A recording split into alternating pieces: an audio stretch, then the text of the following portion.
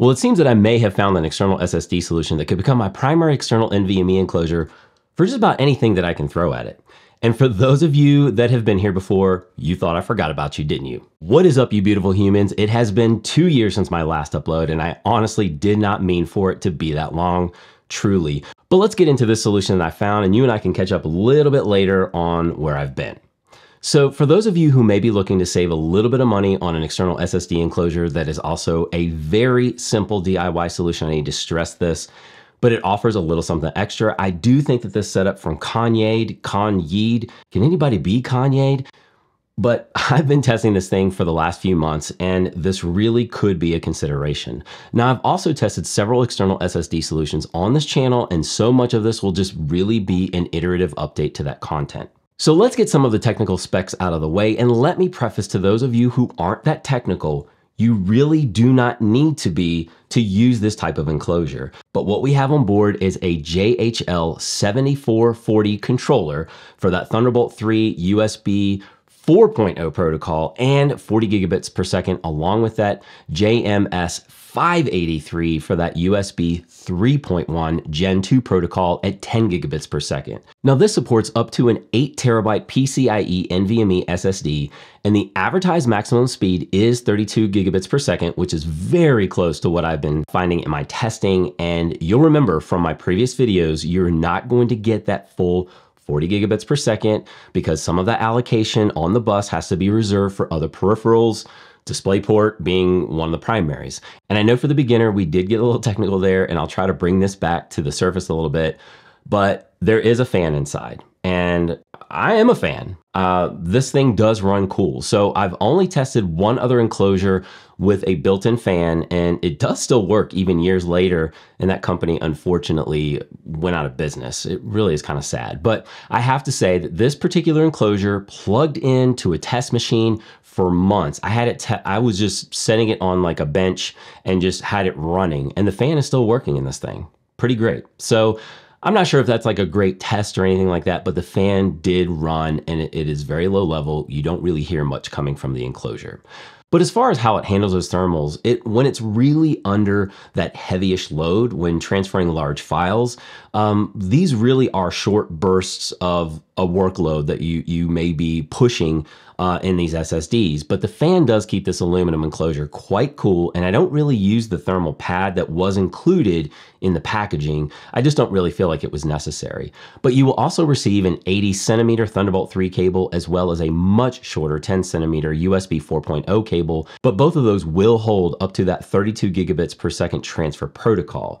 And there's also this ability to connect a separate power source for those devices that really can't bus power the enclosure, which would primarily be phones if you were someone who wanted to connect this to a phone. So if you ever find yourself wanting or needing it in that particular use case, it is baked into it.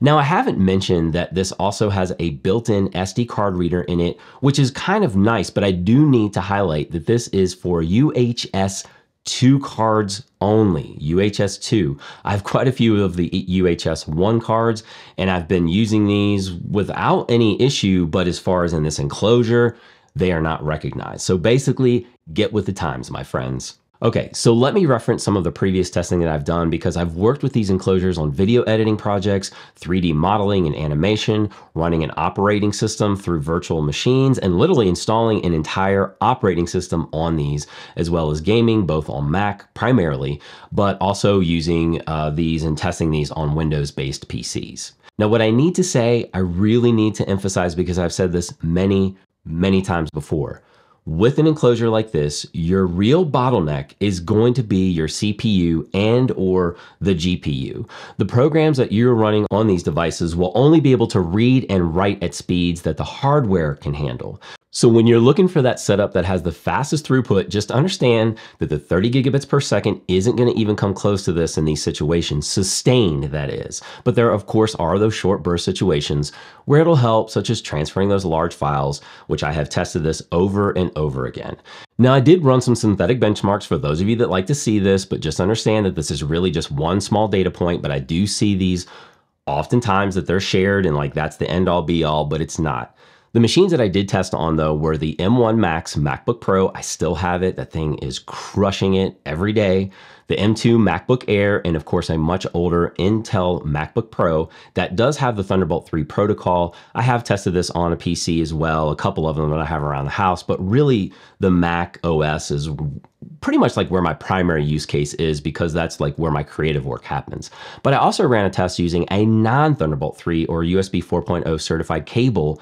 And what I did find on all of these machines on the synthetic benchmark is that instead of it defaulting to the 10 gigabits per second protocol, it did actually show me speeds at around 20 gigabits per second.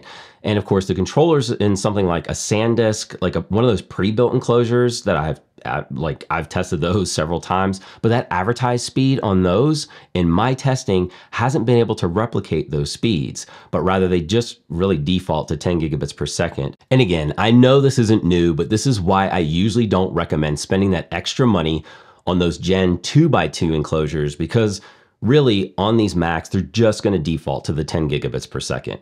But why I recommend these enclosures, even if you are a complete novice, is that if you're going to be investing in hardware that pretty much has no way of upgrading anything internally, which we're starting to even see in those Windows-based laptops more and more, at least you'll have something that can save you quite a bit of money when you compare the price to capacity on your storage, and you can swap out those drives with very little effort.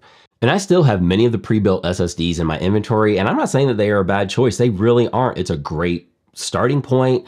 This is actually what I started with. And I'm also not saying that I'm not going to be purchasing any more devices that have hardware soldered to the board, because right now, I mean, I'm good, I'm content. I haven't really bought anything new, but I do continue to still look for pieces that do offer the ability to change out or upgrade those components. And for those of you working on devices that don't have the built-in SD card reader, I do think that this is a great option, as long as, again, you're using UHS 2 cards. But more specifically, for those of you who have reached out several times about getting started with creative workflows, and you've asked me a lot about using the M series MacBook Airs, yes, you can certainly get started with those devices, but you will be limited when it comes to running multiple apps and programs simultaneously and bumping up against that thermal limitation. This isn't the case for everyone, but I just have to put it out there again, because those devices do not have that built-in SD card reader. So again, you kind of have sort of a one and done situation. So in an aluminum nutshell, I would recommend this enclosure hands down. It does seem very well built.